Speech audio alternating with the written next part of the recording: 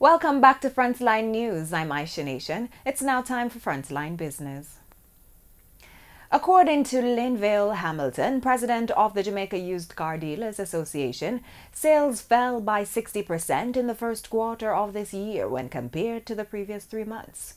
According to Mr. Hamilton, the volatile exchange rate and subsequent movement in car prices hindered sales. One of the things that's affecting us is the sliding of the dollar.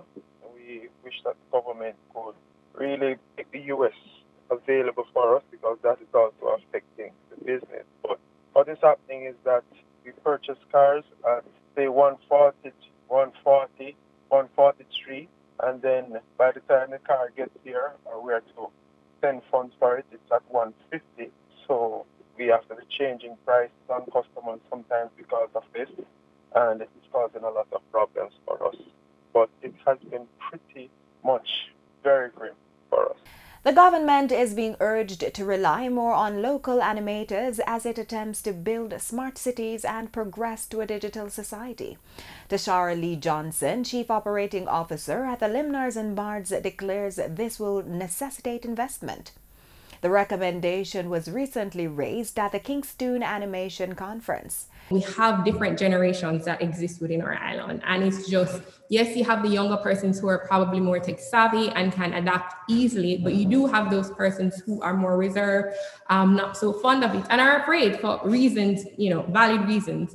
And I think in our way, in terms of commercializing, what we've been doing, for example, is doing little how-to videos. So how do you, for example, use an app? It requires a lot of investment. For the smart city that I think people are thinking of is everything, lights everywhere, touch, they're thinking big, and it requires a lot of capital investment. In addition to the new animation jobs, Michael Luktong, Vice President of the Media and Content Operations at Flow, believes that more people will be able to relate to animation.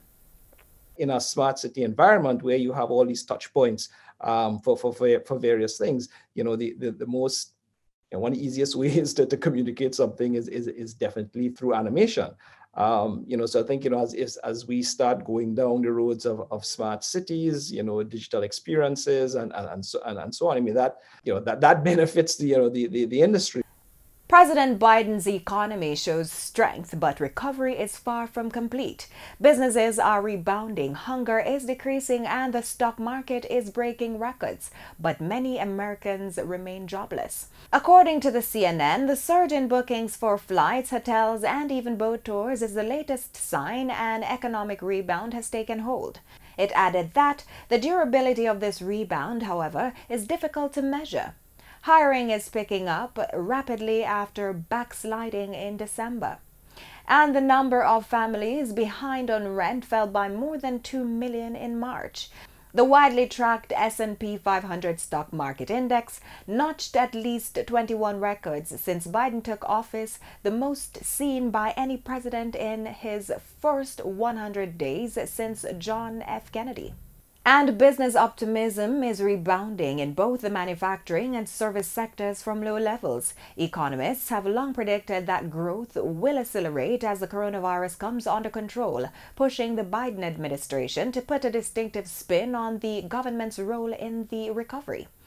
Biden's team prioritized vaccinations and worked quickly with Congress to enact a $1.9 trillion stimulus package to provide ample support to the economy and had a tangible impact. In Tuesday's trading session, the JSE Combined Index declined by 48.9 points to close at just over 400,000 units. Overall market activity resulted from trading in 96 stocks, of which 45 advanced, 39 declined, and 12 traded firm. The Junior Market Index declined by 23.83 points to close at just over 3,000 units. Stocks advanced for AMG Packaging and Paper Company, Burita Investments, Berger Paints Jamaica Limited, Blue Power Group, and CAC 2000 9.5 cumulative redeemable preference shares. Stocks declined for Caribbean Cream, Caribbean Flavors and Fragrances, Caribbean Producers Jamaica Limited, Siboney Group, and Durban Trading Company Limited. Now trading firm were 1834 Investments, Access Financial Services, Cargo Handlers, JMMB Group 7.25% preference shares, and JMMB Group Limited 7.25%. Future Energy Source Company Ltd ordinary shares was the volume leader with 13.5 million units, followed by Trans-Jamaican Highway Limited with 2.6 million units, and Caribbean Flavors and Fragrances Limited also with 2.6 million units. And now for the foreign exchange.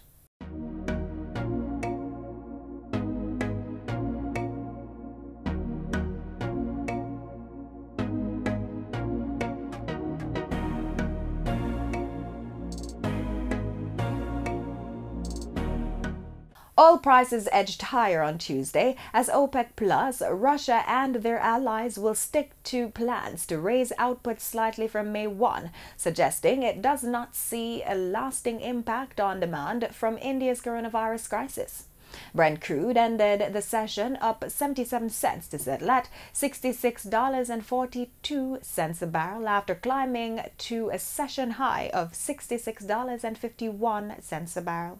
U.S. oil gained $1.03 to settle at $62.94 a barrel.